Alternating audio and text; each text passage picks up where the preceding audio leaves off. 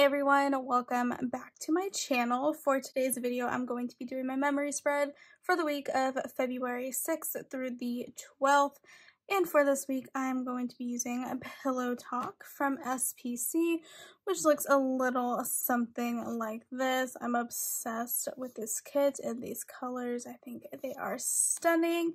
And in case you guys are new here, I am a part of SPC's affiliate team, so you guys can use code ALISA10 to save on your next purchase. But this is what the ultimate kit looks like. This was the freebie that came with it. We have the doodle add-on and the fashion add-on. And for this week, I'm going to be using a mixed metal of hollow and lavender hollow. So firstly, I have these like monthly scripts from Crest Press. I just got these to use the days of the week. I have these Valentine's Day quote box overlays in hollow from SPC. I have Plana Hannah's January font of the month script sampler, which just has little hearts in it, which I think is perfect. And then I have the mixed metal foil bundle from Scribble Prince Co. in the shimmer format, I want to say. But this is what it looks like. We have 2 pages of full boxes and headers. I have the scripts and icons and the bottom washi page. And I'm going to be pulling in, instead of regular bougie boxes, I'm going to be using the Valentine's Day underlays, which have like a, I like to call it like a quilted heart pattern is what it reminds me of, but I'm obsessed with it and I cannot wait to see these laid down for the first time in my planner. But anyways, without further ado, I am going to go ahead and put down the base of the spread and I'll be right back. Okay, not to be dramatic, but this spread is literally everything. Like, this is definitely my favorite spread that I've done so far this year. It is stunning. It is perfection. The foil, everything about it, I'm literally obsessed. Like, oh my goodness, it is so good. But anyways, how has everyone been doing this past week or so since the last time I talked to you guys? I have been chilling at home, you know, applying for jobs, all that fun stuff, reading lots of books, watching some TV shows, and yeah, it's been a pretty boring few weeks. So, you know, what's new? This week I forgot to ask you guys to ask me questions for while I put down the base of the spread. So I'm gonna blabber on for the next 8 minutes and hopefully what I talk about makes some sense. But this week in particular, this was actually the week of the Super Bowl, so I felt like it would be nice to talk about that, specifically the halftime show. So I do enjoy watching football, but I just don't go out of my way to watch it on TV because I find it kind of boring in that sense. And I don't really have a team in the NFL or even college football that I follow in particular, but when I went to Oklahoma State University, I would always get the all sports pass, which was like $100 at the beginning of the year, and then you could get into any sporting event, any, like, whether it be football, baseball, wrestling, whatever, you can get into any of those events for free throughout the year. So I literally got the all sports pass just to go to the football games. And I went to every single football game for the 3.5 years that I was at OSU, and it was so much fun. I loved going to the football games. Like, the energy and stuff is just something you have to experience, like, in person for yourself. But anyways, once I left OSU, I never watched any football again, except for the Super Bowl. I watch the Super Bowl every year, despite who is playing or who isn't playing. I specifically watch it just so I don't miss, like, commercials and the halftime show, but I still, like, pay attention, you know, so. But anyways, this year, Rihanna was our Super Bowl halftime performer, and, okay, when she was originally announced as a Super Bowl halftime performer, in my head I was like, okay, we're getting new music, right? Like, she wouldn't have come out of her, like, hiatus, her music hiatus after, like, 7 or 8 years to do this big performance and not have new music coming out within, like, the next year or so. So I was very excited. just because of that, because Rihanna is like my entire childhood, like middle school, high school, like she was it for me. Like I love me some Rihanna. But then she gets up on stage and homegirl's pregnant again. So I definitely do not think we're going to get new music from Rihanna anytime soon, which is really upsetting to me. But I I was a little disappointed by her Super Bowl halftime performance, but I still really enjoyed everything. Obviously, she had to like tone it down a notch because she's like 5 months pregnant or whatever. I don't know. So obviously she couldn't go like as hard as she would have if she wasn't pregnant. I can't believe someone signed off to let someone as pregnant as she was get like 60 feet up in the air on these very sketchy platforms hung up by some very sketchy cables.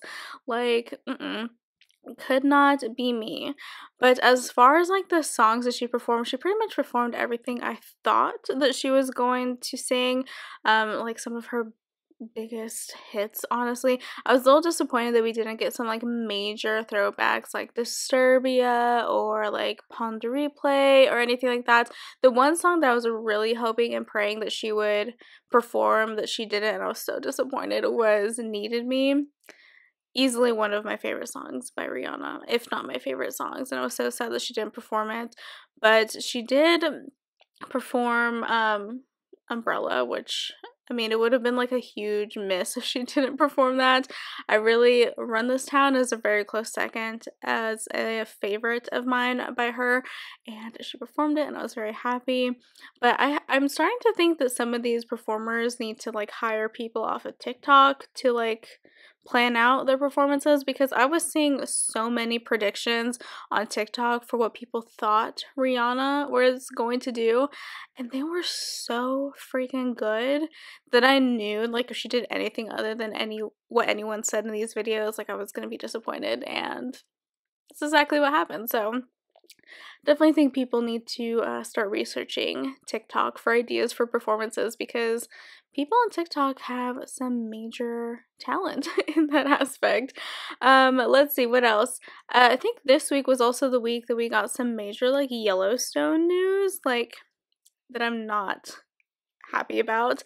So if you guys don't already know, I'm a huge Yellowstone fan, the TV show, and it was recently announced that we recently got like the first half of season 5, and the second half of season 5 was supposed to air this coming summer. But apparently Kevin Costner is like feuding with people on set, and they haven't even filmed the second half of season 5, and they don't know if Kevin Costner is going to continue doing the show or what is going on. And if you don't know, Kevin Costner is Yellowstone. He's John Dutton. Like, there's no Yellowstone without Kevin Costner. So I'm getting a little nervous about the future of Yellowstone. They announced that they're writing like a Yellowstone spin-off with Matthew McConaughey as the lead. And I don't know, like, are they doing this because they don't see Yellowstone going on very much longer? So I'm kind of nervous.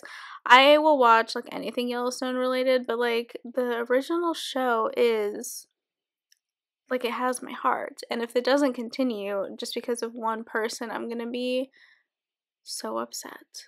So let me know if you guys watch Yellowstone and what your opinions on that stuff is, because I'm getting very nervous. Another thing that happened this week is Showtime announced that they're making another Dexter spinoff.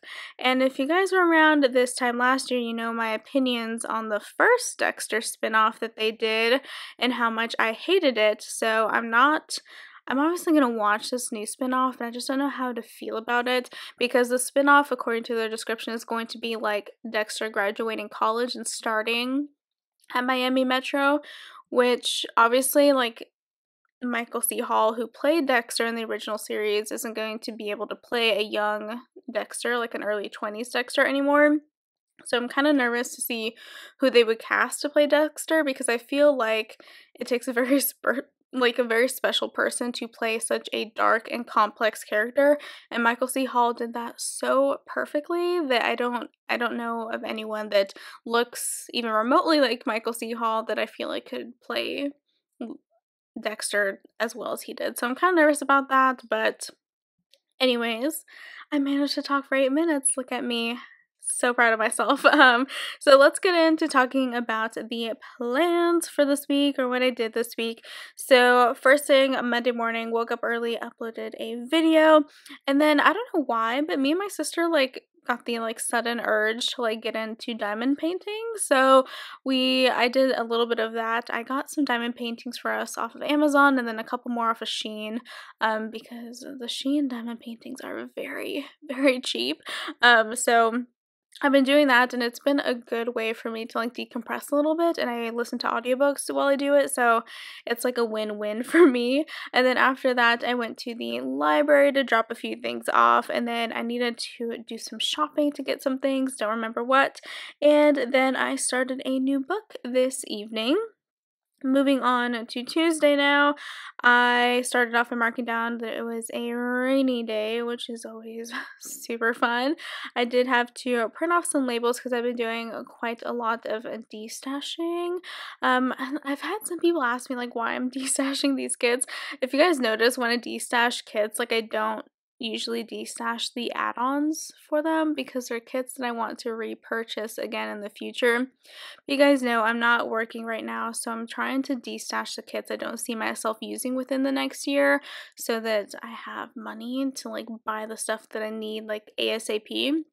So that's why I've been doing a lot of destashing, and that's why I haven't been destashing add-ons and stuff, because I do plan to get the kits again in the future because I love them so much. I don't want to destash them, but I feel like I have to. So that's why I've been doing that, in case you guys were wondering, because I've been doing a lot of that on Instagram. But anyways, I printed out some labels to ship some things off, and then I did some laundry this day. We got Panda Express for dinner, and then I marked down that I was in my feelings. This was just a really rough evening for me. I don't know why.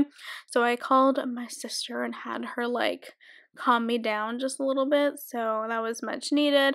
And then I ended my evening by reading my book some more. So yeah, moving on to Wednesday now, the very first thing that I marked off was that I went to the post office to drop off some things, and then I had to pick up Bay's pain medicine from the vet because she was running low.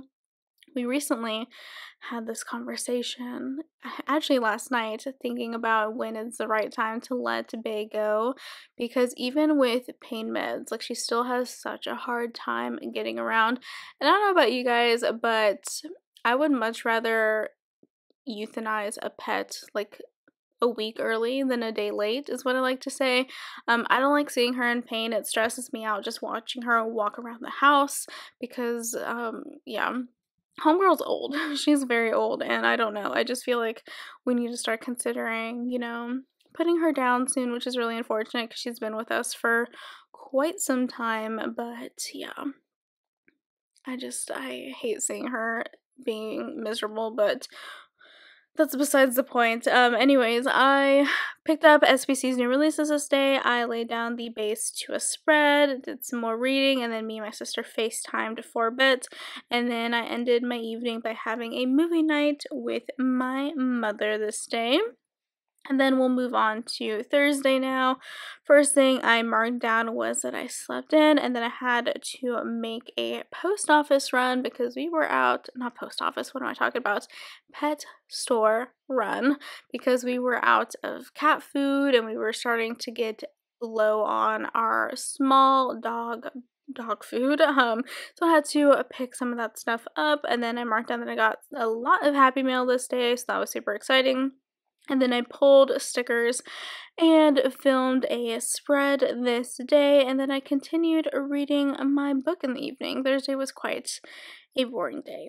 Not a lot going on. I feel like, if I remember correctly, Thursday was also quite cold, so I didn't have it in me to venture outside the house very much this day, so yeah. Anyways, moving on to Friday now. The first thing that I marked down was that I went to the gym, and on my way home I had to fill up my gas tank because I was running really low. And then I want to say I got McAllister's for lunch this day, so did that, and then I continued doing my diamond painting some more. I finished reading my physical book, and then I watched The Last of Us this night because of the Super Bowl. The Last of Us premiered on on a Friday this week instead of Sunday, so I had to mark that down.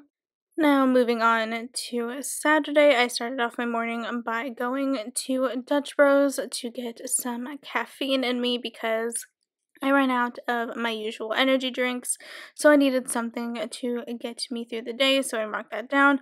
And then I went to do a quick little grocery run this day. And then, of course, I had listened to more of my audiobook. And then this Saturday was deep clean the litter box day, so I took the litter box outside, hosed it down, I scrubbed it, all that fun stuff, made it nice and clean for our very picky cats. And then I marked down that, again, just emotionally, there was a lot going on Saturday night, so I marked down that I was over it. I was tired. It was just a long afternoon Saturday. And then I marked down that I binge watched You this day, right? Because You came out on Thursday, I want to say, this week. So I binged through that, and then I went to bed super duper early on Saturday. And finally, for this week, I started off my Sunday by going to the gym bright and early in the morning, and then I came home and filmed, or recorded, I should say, my voiceover for the Plan With Me I uploaded the following Monday. I took a much needed nap, continued to binge through the first half of You. Speaking of You, if you guys watch the trailer for part 2 that comes out next month, I'm still really annoyed that they split it up, the episodes, like, in part 1 and part 2, and they're only like a month apart, but that's besides the point. But anyways, if you guys watch the trailer for part 2 of season, are we on season 5 or season 4? Anyways, of You, what do you think about that little scene where we got to see love again? I'm hoping and praying that it's not a hallucination or a dream of any sort. Like, I love her so much. Like, she's such a fun and interesting character, and I like to believe that she survived the fire and stuff in the last season, so let me know what you guys think about that. But anyways, finished part 1 of You this day. And then I had a YouTube binge, watched the Super Bowl, and I started a new book before heading to bed this day. So yeah, that is pretty much it for this Plan With Me. I hope you guys enjoyed. As always, I'll have all the shops featured linked in the description box down below, as well as any coupon codes or referral links I have for them. Please do not forget to like, comment, and subscribe, and I'll see you guys next time. Bye!